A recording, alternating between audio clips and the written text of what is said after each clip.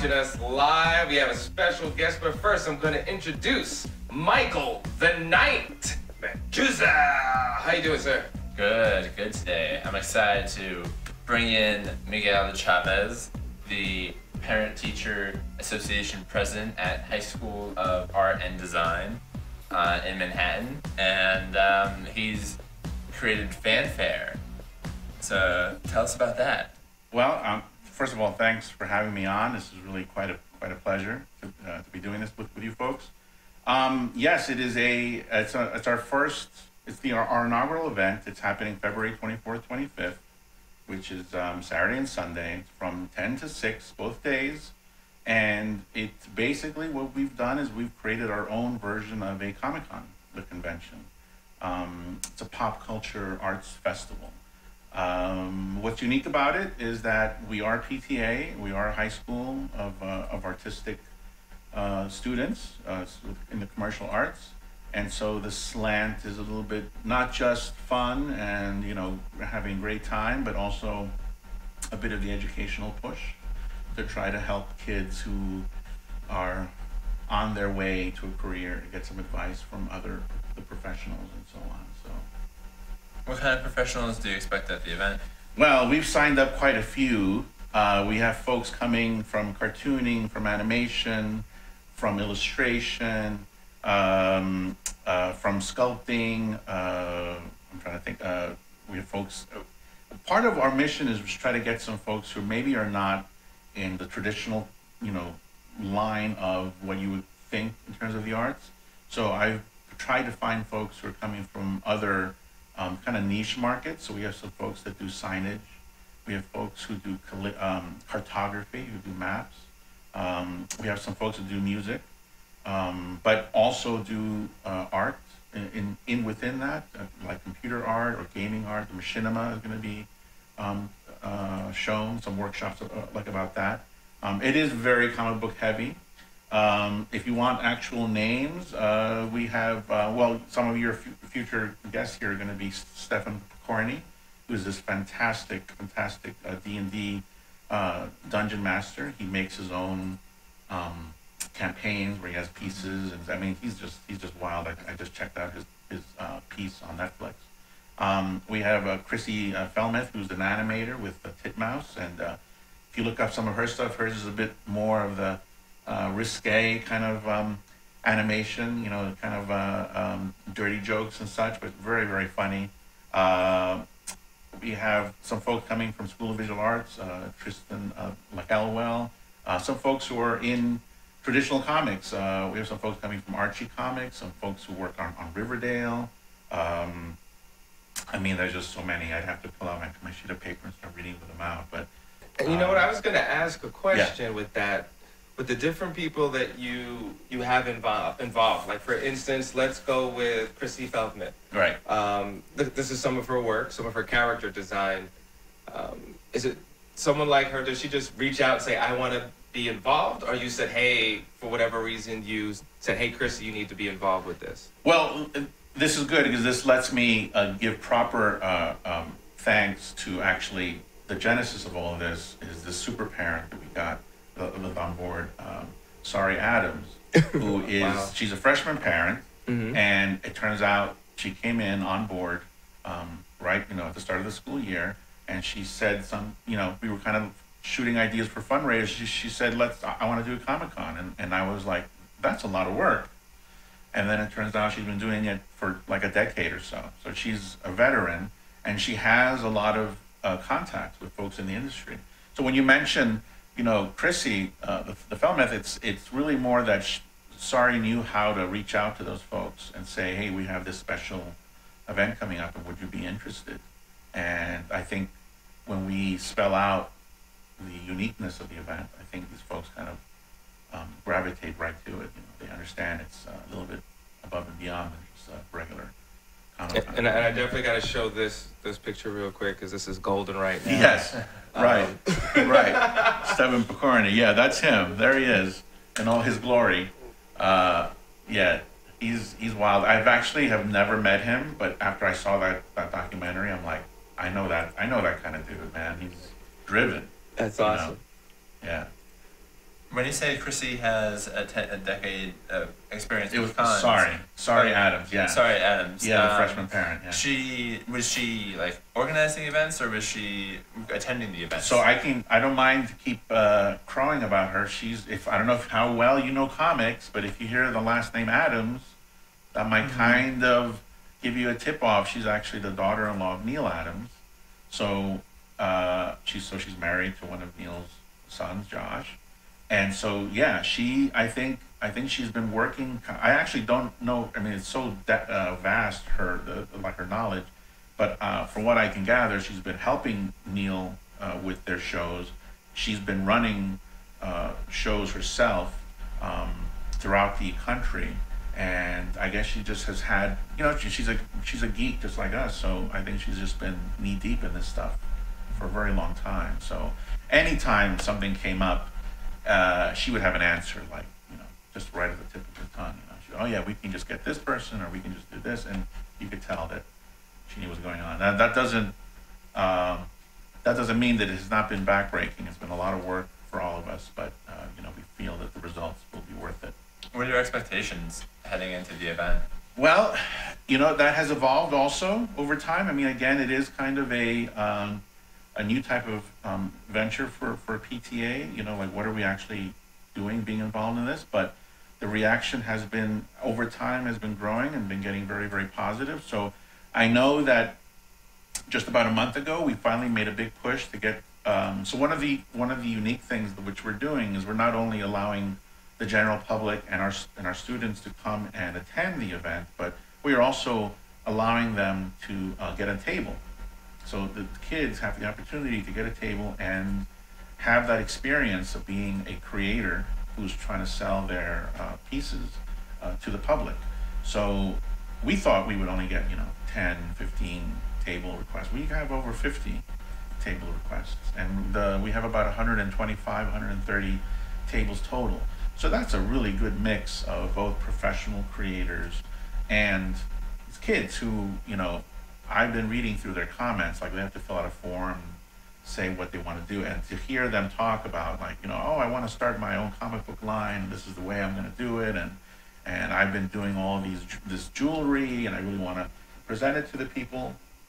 Their enthusiasm is infectious now, so I'm hoping that word of mouth and spreading that around, getting the community, we're going to be doing a big press push, and with the help of you folks and all that, we hope to really get the visibility. So if we could get a pie in the sky, 1,000 visitors per day, that would be fantastic. If we get 500, 300, that would be still really, really good. But yeah, we're hoping for really decent turnout. Where is the event going to be again? It's at the high school, so it's 56th Street, between 2nd and 3rd Avenue. And we're taking over like about 3 floors. We're doing the auditorium, the gym, cafeteria, another theater space, and classrooms. It's gonna be quite busy the day before as we set up. We're gonna be bringing in all these tables and all that, yeah, and food. It's be a big turnover from going from school Yes. setup to, that's right, a Comic Con style setup. And then we have like about 3 hours Sunday night to turn the pumpkin, or turn the coach back into a pumpkin, So yeah, because that Monday school starts up again. So we promised the school that we'll, leave everything back the way it was. But yeah, it's going to be a big conversion of it. It's not, the school, again, being an art and design school, it's used to doing these type of events for themselves. I mean, because again, we have a lot of kids majoring in photography and illustration, cartooning, animation, architecture, fashion, and graphic design. We do have a lot of shows that occur. We actually have a gallery that's open to the public every day out there. So the school's used to having people coming in and seeing things. We're just taking it up, an extra notch. Do you expect a lot of alumni to? Do they know about it? Are they coming back? Is there? Yes, actually, I'm very happy that the alumni, especially in working with the Alumni Association, they've been very helpful, and we've been making connections with alumni not only just simply interested in seeing the history of the school is that it's in a new building. The building's only 6 years old, years old. So a lot of alumni haven't seen the new building. So this is a nice way, like a twofer, kind of get to come in, enjoy, and also see the facilities. The school's 82 years old, I think, this year. So it's been around a long time. But yeah, we've been reaching out to alumni, and some alumni are actually going to be showing. They've actually rented out tables. And then some alumni are just simply going to come and hang out and see what's going on. So I'm very happy with the alumni outreach. Mm-hmm. And have you been to other cons? You know, I'm one of those guys. I mean, I'm kind of old, but I've been to cons years and years ago. I haven't been following them recently, in like the last decade or so. I tend to be more of a PAX person. I kind of go to video game conventions or board game conventions. I do those, but not Comic Cons specifically. But I do know what it's, going to PAX and I mean, you know what it's like, the whole crazy hubbub of the tables and everyone kind of jockey for your attention and all that. So I'm used to it. I really like that energy. What kind of memories do you have at PAX? Oh my gosh, it's so, I mean, that's my trip out to Seattle and also to Boston. And the thing about these conventions is that if you do it enough, it stops being so much about the conventions, but more about friendships.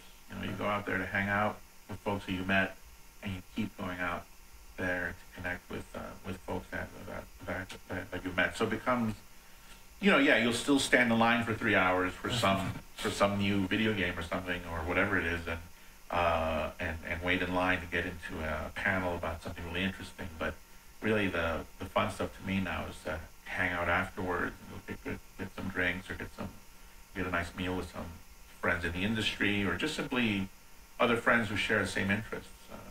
I think that's where we're taking over this whole pop culture. Us geeks, we've found our home.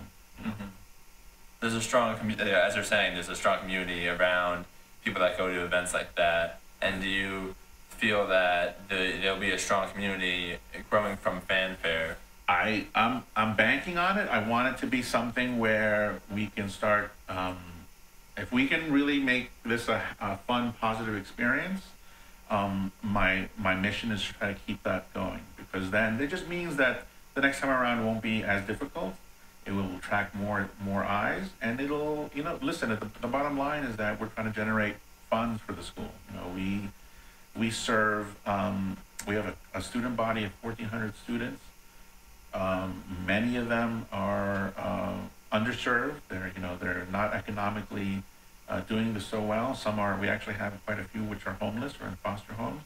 So we see the challenges there. We have these kids who are so talented, but yet, they're taking photography. They have to buy a $300 camera. If they're going to fashion, they have to buy a fashion kit. If they're in just in general, if they're going into art, they have to buy an art kit. So we're trying to help ease that. So that's what FanFaire is all about, to generate funds to help offset that and, pay for uniforms, club events. We did college trips for the first time this past year. And some kids have never stepped out of the city. So when we took them up to some of the SUNY schools upstate, they were like, I never even visited a campus that's more, grass and trees than it is concrete, and that to me, that I'm very happy to see that, because then these kids get a taste to see, look, this is your chance, this is your opportunity.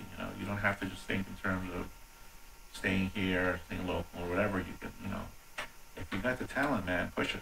Yeah, that's amazing. Yeah. That's one of the reasons why Steph Network wanted to get involved, because at the end of the day, and it's so funny too, the website says this is not your normal con. Right. And I'm like, that's the first thing that hits you as soon as you go to the website. And I'm like, okay. And then really, going further, talking story, and it's amazing, especially someone from an education background, like my little experience teaching and the arts and everything. I realized that the arts gets cut first. Anytime there's any kind of programming, the arts gets cut first. Absolutely. And there's a whole bunch of children that have a lot of ideas, a lot of creativity, and they don't have the tools Right. to further that. So this is awesome. Yeah. Yeah. No, I'm. That's all. That's what it's all about. You know, like, I mean, if I can reveal my past, I'm a Bronx Science kid, right? So I'm like, and I got and the story is that. Oh, you're smart. Yeah, I'm one of those smart academic guys. Although I'm not. I mean, yeah, but not real. I mean, whatever. You know, I got like a 75 average at the school. Don't tell my mom that. But no, it was. You know, I went to Bronx Science, and then, you know, my career, I got into computers and so on and so forth. And then my oldest son went to Bronx Science, and so I got to get re-immersed into high school. I'm like, wow, this is really great. And listen, they got it going. You know, it's established there. You know, when you got doctors and lawyers and all, you know, they got money coming in, and I'm happy for them. I mean, that's great. Those kids need it, and that's what you know. And all of them, Science, Stuyvesant, Brooklyn Tech, all those schools, they're doing so good for our smart kids. And then my youngest son went to art and design, and that's where my wife went. So there's this whole like weird. One of our kids went to our school, and one of our kids went to her school. It's funny, right? But then when I went there, I'm like, okay, so let's see what's going on. And then it's like it's very different. Like just like you're saying, man, it's like arts.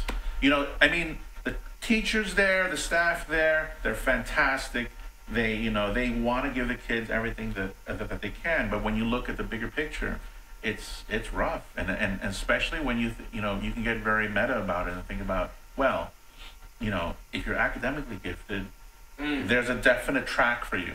You know, the schools are all for that. They want academically gifted. If you're artistically gifted, like you're saying, you know, music, arts, all those things get shoved aside. Like that's not what's important. Everyone wants you to be high percentage college graduating school. Test. And there's nothing really wrong with that, but then what about those kids who that's not where they fit in? That's not their thing, you know. They're more about creative stuff. And then you look at what we have now in our culture again, in this our geeks taking over the world. Pop culture is so popular, you know, zombies, movies, superheroes, you know, a geek fashion, whatever it is, you know, video games, board games, all these things. And so it's like, hey, maybe we can kind of tap that, you know. And that's where, when Sari said, let's do this, I was like, oh, absolutely. You know, we have to take a shot at it, see what happens. So, and yeah, if at the end we can help fund, you know, college trips and all that, then it's all worth. Then we're kind of chipping away then at that sort of that imbalance, and hopefully help some of these kids out.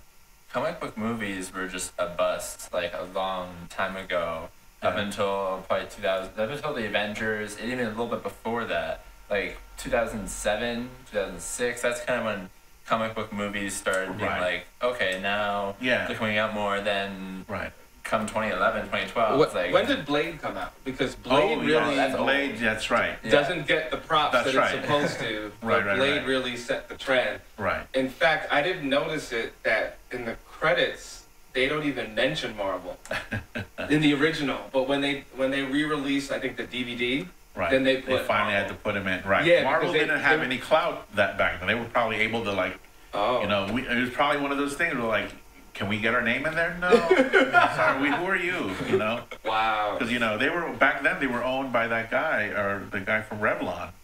Ron, whatever his name is. Wow. So it was like, it was nowhere the way it is now, where it's like this, you know, this monolith, this entity, you know? So, yeah, you're absolutely right. That's that kind of, you know, scrounging itself. I mean, think of like that first Fantastic Four B movie. It was just, I mean, that was like, where could we find that? I've seen stills, and I saw one or two clips, and I heard it's like, you know, they say like Catwoman's really bad. Yeah. Oh my God, that's awesome. Sorry, Howard.